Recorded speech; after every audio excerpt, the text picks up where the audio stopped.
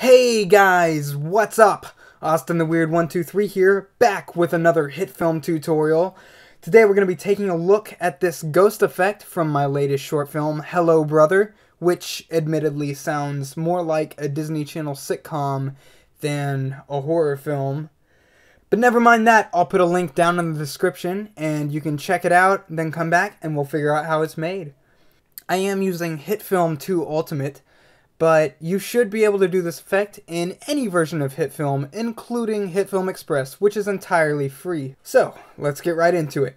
Here I have my footage, which is a dummy of a ghost, and I pull the sheet off, and we have this creepy looking thing, which is scarier than the actual ghost in the film. You see I pull this out of the shot, and we're left with a clean plate here, which I will use to make that creepy dummy thing invisible. I'm going to trim my video here in the viewer, maybe about right here before I reach up.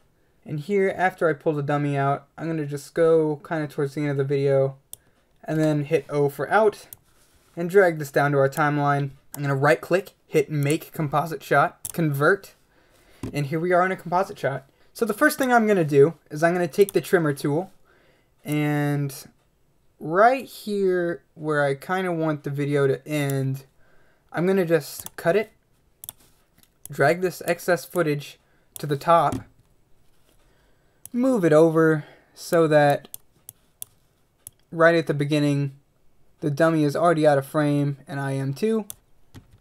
So basically through this whole thing we just have kind of a clean plate, and I'll trim this down.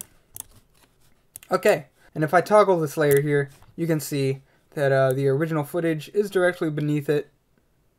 Just me pulling off the sheet. And that's exactly what we want.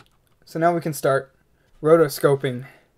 If you don't know what rotoscoping is, I'm about to ruin your day. Rotoscoping has often been used as a tool for visual effects in live-action movies. By tracing an object, the movie maker creates a silhouette, called a matte, that can be used to extract that object from a scene for use on a...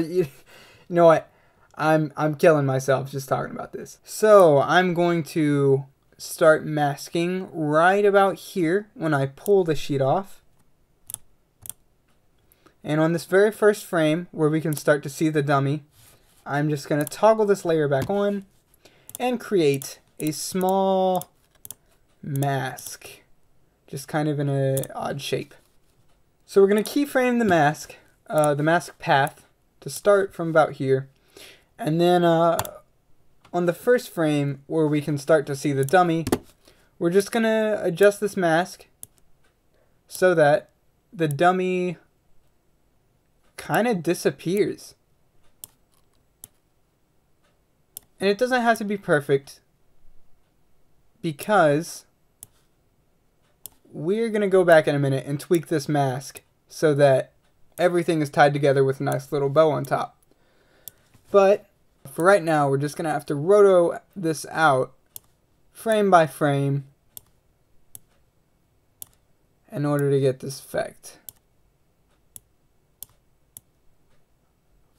And it's alright if you skip, you know, a few frames at a time, because HitFilm can kind of calculate in between keyframes where the mask should be, and it's a lot easier to just tweak that than it is to literally adjust it frame by frame.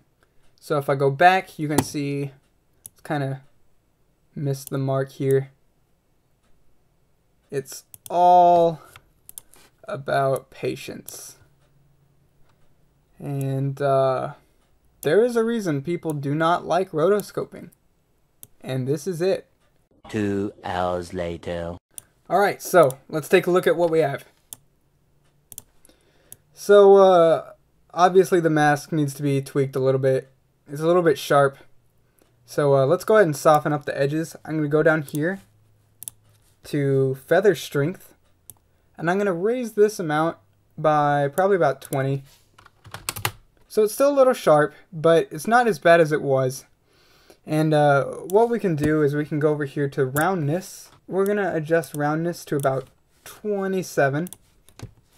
And you might have to tweak the mask a little bit to adjust to that. But all in all, it actually works really well. Let's do a little RAM preview.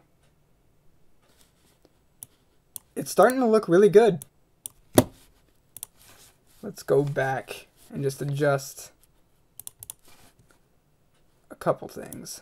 I know I said this a lot in my last tutorial, but it really is all about tweaking things and just kind of adding little details to make it look right. So now, when we play back, we have a disappearing ghost. And on this particular video, it really doesn't look that bad. But occasionally what you'll get is this top layer right here, the clean plate. Sometimes this will be a slightly different color than, you know, the rest of your footage, because either the lighting will change or something in the background will move. So you kind of need to go back in and add a brightness and contrast effect to, you know, adjust the background here to the color of the rest of the scene.